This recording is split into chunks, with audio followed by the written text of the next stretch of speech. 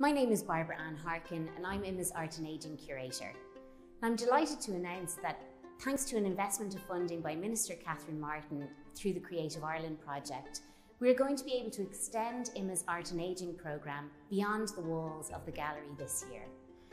Since March of this year, we've had to adapt the way that we reach our audience, like many others.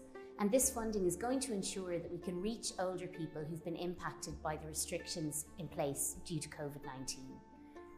We're going to be developing a series of digital and non-digital resources and programmes that people can access through our website, through our partners, via the post.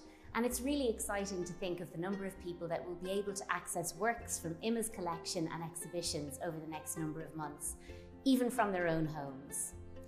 IMMA regularly delivers an interesting programme of talks, tours and workshops for a variety of audiences. And of course, we feel that this should be no different now, even with the COVID-19 restrictions. We're just going to be doing it a little bit differently. So, for instance, our Azure programme, which is a programme of dementia-inclusive tours, is moving online. We're going to be calling it Armchair Azure, and we're hoping that people will be able to access it from the safety of their living rooms or from the nursing homes within which they live. These tours will be delivered via Zoom by our trained facilitators. They will be, of course, dementia inclusive, and they will welcome people living with dementia and their families and friends as something that they can do together. A really social, discursive, conversation-based activity that will hopefully connect people with each other and with artworks from IMMA's collection. Art viewing is an enhancing, life-enhancing, moving, evocative experience, and everybody of every age group has a right to access this experience.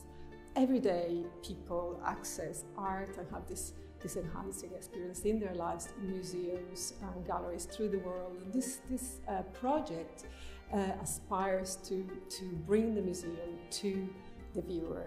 Talking Art with IMMA is an interactive resource that connects audiences to specific works from the museum's permanent collection. With everything going online now, we wanted to make a resource that was available by post, and we hope that people really enjoy the Talking Art with IMMA resource. IMMA's Art and Ageing work relies heavily on collaborations with partners that we've developed relationships with over many, many years. And we're so grateful to these partners because they're going to be able to help extend the reach of this Art and Ageing programme significantly over the coming months.